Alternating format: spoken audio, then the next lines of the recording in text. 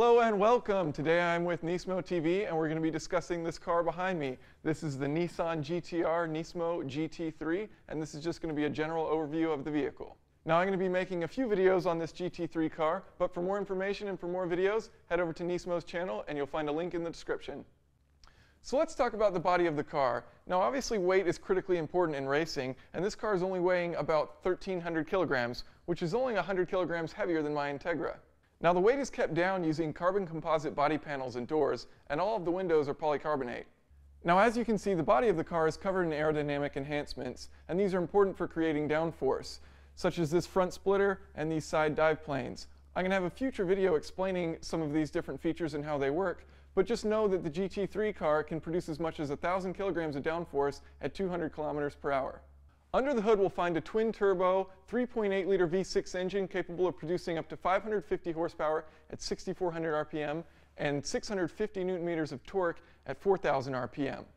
The engine features dual overhead cams and variable valve timing on the intake.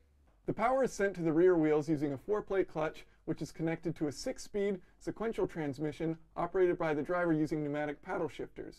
At the front of the car, we've got 6-piston Brembo brakes, and you can actually adjust the braking bias front to rear of the vehicle. At the rear, the GT3 car features the same brakes on the road-going GT-R.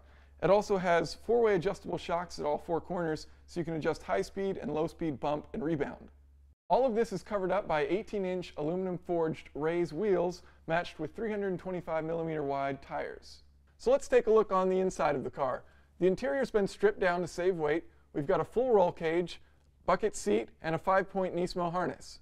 Sitting in the driver's seat, it's a fairly reclined position, and you've got a bit of a narrow view in front of you to see what's ahead. This is a Sparco racing seat, and we've got our upshift and downshift pneumatic paddle shifters on the left and right.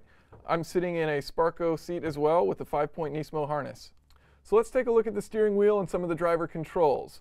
Up here in the top left, we've got our flashers. So if you're coming up on a slower car that you need to pass, which may be in a different racing class, you can let them know that you're coming up behind them.